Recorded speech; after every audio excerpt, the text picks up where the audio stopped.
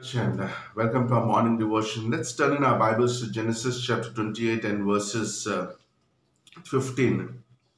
It says, Behold, I am with you, and I will keep you wherever you go, and I will bring you back to the land, for I will not leave you until I have done what I have spoken to you. Let's pray. Father, we just thank you and praise you, Lord. We worship you this beautiful morning, and we just pray that you would impart your truths to us through this short devotion. In Jesus' name we pray. Amen. I was thinking about this morning about the life of Jacob. Like somebody, like it was Artie Kendall who said, everybody has Jacob inside of him, and that's amazing, very very true, And I was thinking as I was reading, like Jacob at this point in his life, he's running away from Esau, and then he meets God, in Beersheba, where he goes to sleep very tired, and he encounters God, and he says, and God, after he gets up from there, God gives him a very amazing blessing or a promise, and he says, I will bring you back wherever you're going. I'm going to bring you back. I'm going to bless you, and not only that, what I have spoken you is going to happen, and I will not leave you nor forsake you. Listening to this great promise and blessing, yet Jacob leaves, and he leaves to his own walk, and he leaves to serve Laban for next 28 years. Now he comes back after 28 years. He chooses to have God in his life. He comes back. He has an encounter. Very soon he's going to meet his brother Esau. But before that, there's somebody else he has to meet, and that is God. So we see at this in Genesis chapter 32, we see Jacob having an amazing encounter with God.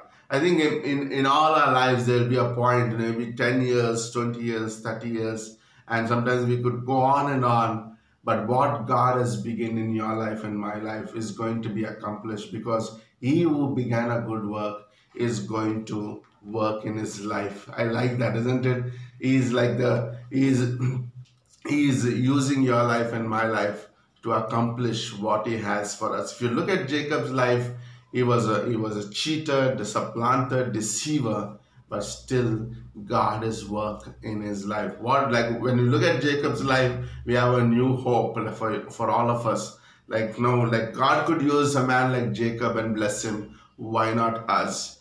And Jacob wrestled with God in Genesis chapter 32. We see he wrestles with God in order to receive a blessing. Now he comes to a point in his life where he wants to have an encounter with God. And we will see today how God blessed Jacob. We see 4 points I just put down here. Number one, we see in verse 24 of Genesis 32, Jacob was alone with God. Now he sends his wife and children to the other side, and now he is standing alone with God, and he's going to have a battle, or not a battle in a sense. Like, let's read now. He saw he did prevail with him. He touched. Okay, Jacob was left alone, and a man wrestled with him until the breaking of the day. I think that's so important. Sometimes so many distractions crowd us that we don't get that time alone with God, and God will bring to a point in our life that He would say, "You need to be alone with God." And that's what happened to Jacob. Jacob was alone with God in Genesis chapter 24. Number two, we see in verse 26, he said, let me go, for the day breaks. But he said, I will not let you go unless you bless me. Now, second thing we see, Jacob was desperately wanted to receive what God has for him. I like that, isn't it? When you come to God alone, you wanted to bless him. You wanted to hear what God has for us. And that's what happened to Jacob. Jacob was very hungry for God. He's alone with God. He's in interaction with God. And then he says, I'm not going to leave here unless I want to hear from you. I want to have a blessings that you have for me. And thirdly, Jacob was broken by God. He allowed God to break him and change him. I like that, isn't it? Like, he's not in verse 25 to 28. He said, to him, verse 26, and he said, let me go, for the day breaks. But he said, I will not let you go unless you bless me. I like that. Like Jacob was ready to be used of God, and he was ready to be broken of God. And that's when the real blessings coming, when we allow our lives, the lives that God has given, we give it to God and say, Lord, use it and break it the way you want it. And then finally, Jacob was honest in verse 27, and God asked his name. He didn't say this time he was another Esau or he is somebody, but he clearly said to God, I'm Jacob. The word Jacob means cheater, supplanter, deceiver. And God said, you said it right, but now, because of what you did right now, I'm going to bless you. I was thinking, like, how God blesses Jacob. Like, blessing, often people think of as material blessings. Material blessing is great if God gives you, but bigger than material blessings is what God gives to a believer. I just put down the three blessings that Jacob had. Number one, he had a blessing in verse 27, and he said, I'm honest with God. Jacob, God blessed him and gave him a new name. I like that, isn't it? By the way, every believer has a new name in heaven. God has a special name, I believe, for each one of us. And that's going to be amazing. And God calls Jacob, no more Jacob, you are a cheater, deceiver, supplanter, but I'm going to be calling you Israel, that is Prince with God. I like that, isn't it?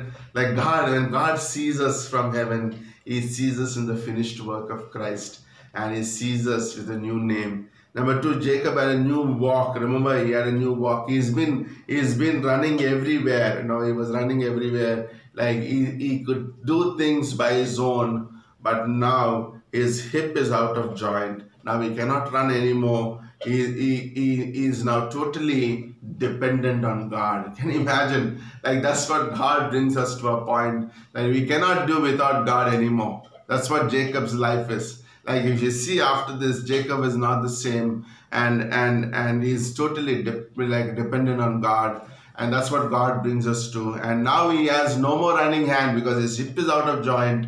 He's not running away to his own plans, his own purposes, but he's like consulting God and is totally dependent on God. And now he has a new walk because of that, a limping walk that is like amazing. Like we see also in great men of God, God did that. And even in David's life, God has to take away every crutches where he is totally dependent on God alone.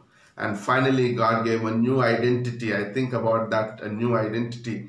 He met with God in that place and he called that place Peniel, face to face with God. I was thinking one day we will see him face to face, everybody. And what will happen when we see him face to face? Bible says we'll be like him. Isn't that true? We'll have the same like Jesus. We behold his face. And that's amazing. And Jacob had the same encounter with God, and he called that place Peniel. God gave him a new identity. So God, this is what a real blessing is. Like when we have this new walk with God, and then we have a new name with God, and then we have a new identity. And God who began a good work, like he said to Jacob, he'll accomplish. Even if it takes 28 years, I'm going to do it. Even if it takes 10 years, I'm going to do it. But ultimate purpose is to fulfill the plan that I have for you and me. Amen.